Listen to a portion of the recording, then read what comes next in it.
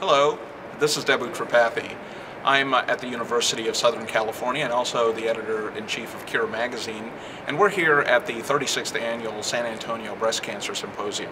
This is the largest annual meeting that is devoted to breast cancer, a long-running meeting, and it blends in the basic sciences, the clinical sciences, epidemiology, so it's really a wonderful meeting of different disciplines, different thought leaders, and many of the new developments in breast cancer are presented at this meeting.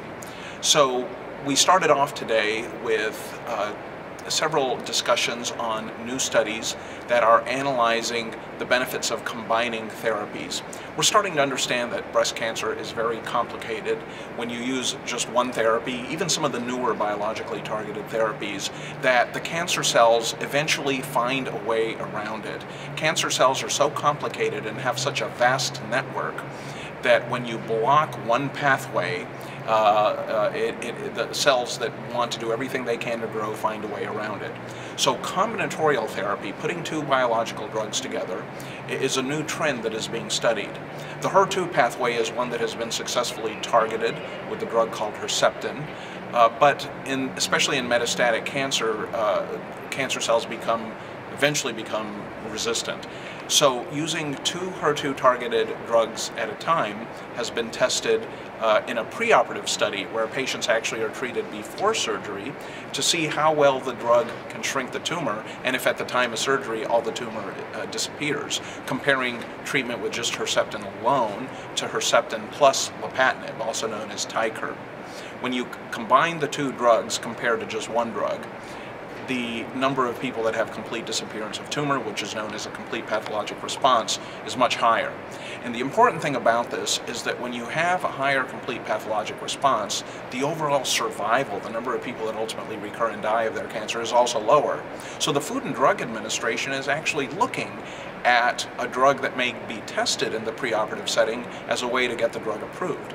So it's very important to see if the response rates can actually be linked to long-term recurrence-free survival using this model of combination biological therapy.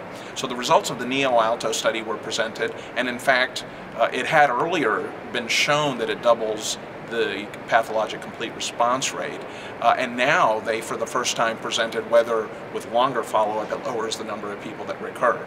And the answer is basically that it does. It's not quite statistically significant yet, but in a subgroup of the HER2 positive cases, the ones that were hormone receptor negative, did not make the estrogen receptor, those patients actually did have a better recurrence rate, lower recurrence rate, if they had a complete pathologic response. So this is an important finding in that it sets the pathway for us to study newer drugs in a much faster time frame. We can see if people respond before surgery, and if we can show that convincingly, we might get a drug approved without having to wait years that it takes to look at the differences in recurrence. So we're not quite there yet, but we've made a step in that direction, particularly perhaps for patients with HER2 positive and hormone receptor negative tumors.